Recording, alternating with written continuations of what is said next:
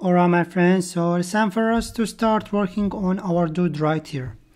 Now we have the data, we have our project app and ready, and we can start writing code.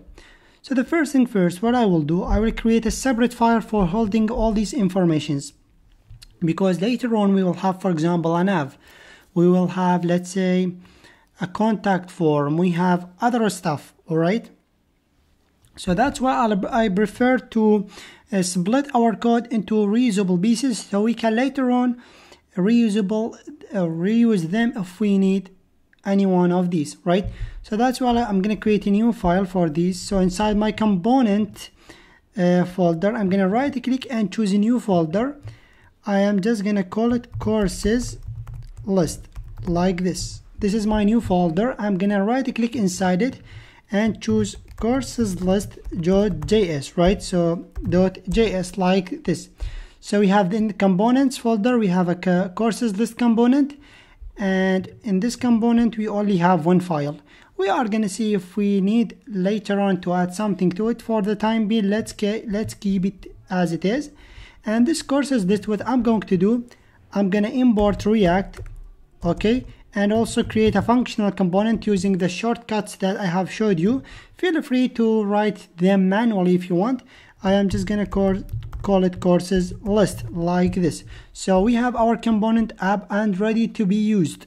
And since this component right here will be rendered to the user, so that's why it has to be added in this app.js file, because the only file that will be let's say took by the index.js, which is responsible for making connection between our JS file and the public folder right here, will be served to the user. So the index.js right here will only read any code that will be added to the app.js, because this is what we are telling it to do, right? So any code outside of the app.js will be ignored. So that's why we want to make sure that we are importing any code inside the app.js. And since I wanted the courses list to be shown to the user, so that's why I have to add it inside my app.js. So here I'm going to remove app what is working and drop to a new line. I'm going to open my code right here, and I just can type courses. So as you can see, we are getting this from the auto import extension that we have installed previously.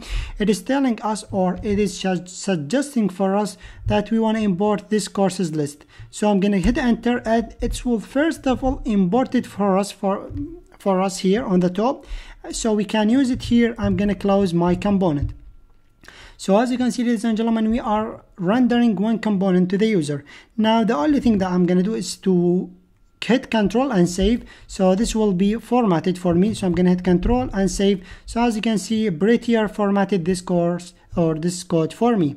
However, going back here to the course list, what I'm going to do, I am just gonna go ahead and render a very simple thing. I'm just gonna render a div that says courses list like this. So as you can see, if I paste or if I save, I can switch back to the web browser to my application. It says courses list. So as you can see, ladies and gentlemen, in this video we have created our first file, which is courses list.